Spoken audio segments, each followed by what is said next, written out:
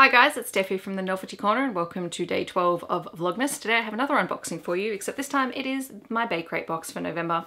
I know what the book is in this box. I'm very excited to get to this book. I've been waiting a long time for it. So let's find out what all the goodies are that came in the November Baecrate box. This is what it looks like when you open it, and can I just say I appreciate every book box that does tissue paper wrapping instead of squiggly wrapping, because it's just one sheet. It doesn't go everywhere. So the theme is, can I bring my book?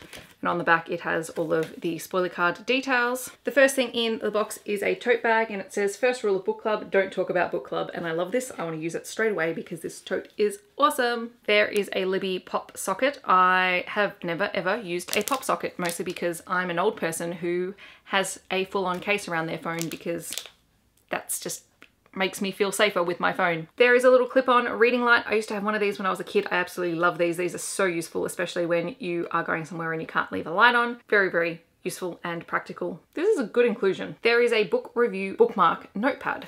So this functions like a bookmark and you can write your review on it. So you can put in the title, the author with the date that you started it, pages down the side and any notes that correspond, as well as the date finished and your rating, and then you can just leave it in your book. That is a really cool idea. And to go along with the notepad, there is a sparkle pen. So it has a massive gemstone on the end and it's nice and heavy, and it is black ink, which is perfect. So I will have to find somewhere to put this. There is a little photo book folio inspired by the KISS quotient. It says all the things that make you different make you perfect. So it's like one of the photo albums that you used to have, but you can put anything in them really. That's really cool. I love it. It's gorgeous. It's pink. You can pop a photo in the back.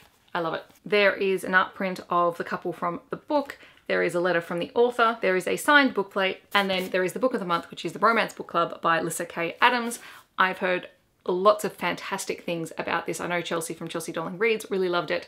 I'm so excited to read it, and it centers around a guy who I think is a baseball player, and his marriage is falling apart, and when he confesses this to his mates, they invite him along to their book club where this group of guys read romance books, or historical romance books possibly. Anyway, they read romance books to try and find out how to keep their relationships alive, and I think that sounds really funny and really fun, and I'm looking forward to reading it.